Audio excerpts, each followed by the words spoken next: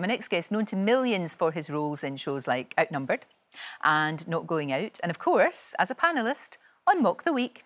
Hugh, how are you? You know, I'm good.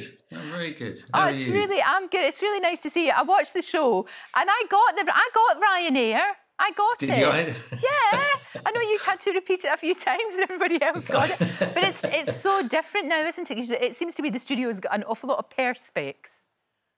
Well, every panellist has got a kind of a wall of perspex around him, yeah. So, I mean, the temptation to go cashier number one, please, every 2 or 3 minutes is almost overwhelming. But it seems to work all right. Yeah, it does. It really does. I mean, to be honest, you don't really notice it. After the first couple of minutes, it just feels like, you know, the new normal, as everybody keeps calling it. And you've got a small studio audience and then a big Zoom audience as well. So that's really clever. So you've got that atmosphere in the studio. Well, yeah, it was better in week 2, actually. So we've just done our second recording, and it was better because in the first week, all the Zoom audience were on a sort of a monitor in the corner. The sound seemed to be coming from there. And this week they sort of rearranged it so it appeared to be coming. It was sort of, we were surrounded really this week. So it sounded pretty good, I think. Oh, it's good. It's like surround sound. Is it different doing the show in these times? Do you think the humour's different in any way? Well, it is, because it's a very difficult time for everyone, isn't it? Yeah. But actually, you need to lighten the mood a bit, don't you? Actually, yeah. And I think it's very good for that. It feels completely normal when we're up there, actually, which is what surprised me. No, that's good. It's like a little respite. We need comedy more than ever we did, that's for sure. 15 years it's been going. I hadn't realised that, and I've been watching all of the 15 years. Do you still get a little bit nervous because, you know, it's a difficult show to do, I would imagine? Like, yeah, I always get nervous. When I get nervous about everything. I've been nervous this morning about coming on this. Do you not get nervous? I think sometimes, it's slightly mad not to get nervous. Yeah, I think you do.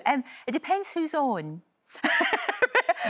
but sometimes, not you. You're a delight. You're an absolute delight. Oh, but well, we do need it right now to take our minds off of things that's been going on. And how have you been generally? Have you been okay?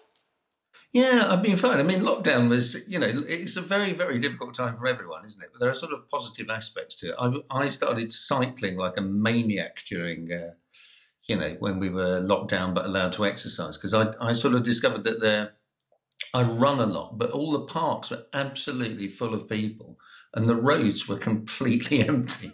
So I just got on the bike, and I mean, I'm a cliche. I'm absolutely covered in lycra and logos, and I'm cycling very fast. And you think you're almost entirely invisible on a bike until every now and again someone stops and goes, "Hi, Hugh." Although, do you know what? It's very embarrassing. I was so interested to find out, because we had your lovely Claire on the show from Outnumbered, of course, and the two of you are going out now. And she said, a shot appeared of you, it was when you were doing the abseil with Dr Hilary, and she said, oh, look, there's Peter. And I went, who? Yeah. Who? What? Who's Peter? Who's as if someone else doing it? Because that's your real... I didn't know that was your real... That's my real name, yeah. And it's but it's an equity thing, so I had to change my name sort of in my early 20s to Hugh. And my real name is Peter Hugh Dennis. So Hugh is my middle name. Right. And at that point, well, I think it's still true, you couldn't have 2 actors with the same name. So they were, so there was already a Peter Dennis. But he was in I think he was in his 70s. I was in my 20s. And my agents wrote to Equity and said, look, could our Peter Dennis still be called Peter Dennis? And Equity wrote back and said, yeah, in normal circumstances, that would be fine. But you've got a problem, which is that the other Peter Dennis is the chairman of the Equity Name Change Committee. Oh. So there was that. I became Hugh at that point. Yeah. It's strange. So who calls you Peter then? Just really close pals and like your mum? Yeah, my family. I mean, people who sort of I've known since childhood call me Peter. It's always this will no longer work now. I've told this story, but I can sort of judge people where they sort of fit in my life and what they call me. So if I'm in the street and someone calls Pete, I know generally that I know them quite well. Right.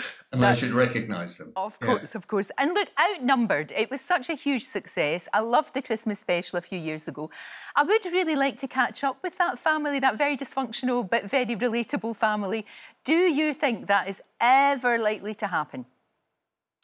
Well, it's not impossible, is it? I don't know. I don't think there are any particular plans for it, but I would love to do another series or another, Christmas special. Not a special based around this Christmas, which doesn't look like it's going to be very it doesn't, easy. Does it? No, Yeah. I don't know what we're going to do. It's going to be quite difficult. Are you going to manage to whittle it down to your 5 other people, including yourself? I mean, you just have to do what you're going to do, don't you? I mean, I do feel sorry for the shops who are sort of having to reduce everything to work with, groups of 6, and they're having to make turkeys smaller and, sell individual Brussels sprouts and all that kind of stuff.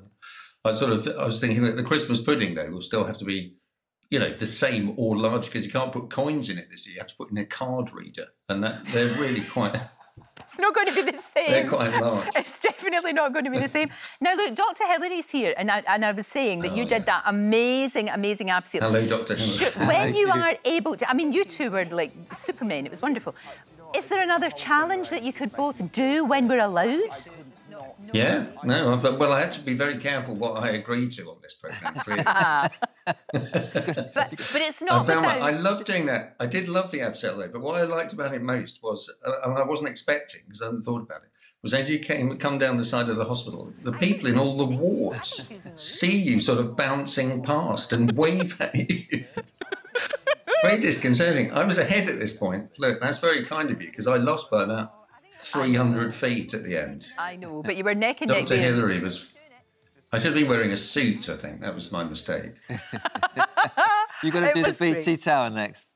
Yeah? That's round, isn't it? And there's a difficult bit. Yeah. Exactly. I think when we're allowed, we shall find something, because that was great. That was for the ambulance charity, wasn't it? That's right. Yeah, the air ambulance. It was a brilliant cause. Listen, thank you for joining us, Hugh, Peter. Well, you're welcome. I want to call you Peter now, but I'll call you Hugh. But thank you for joining us. And Mock the Week is on tonight, 10 o'clock on BBC Two. It's a fantastic show, so we must make sure that we watch that, because Peter is in it. Don't forget, you can watch full episodes of Lorraine on the ITV Hub, and all the best clips, compilations and playlists right here on our channel. Just subscribe now and you'll never miss an upload. Click here to watch another video similar to this one, or click here to head to our channel's homepage to explore all of our exciting videos.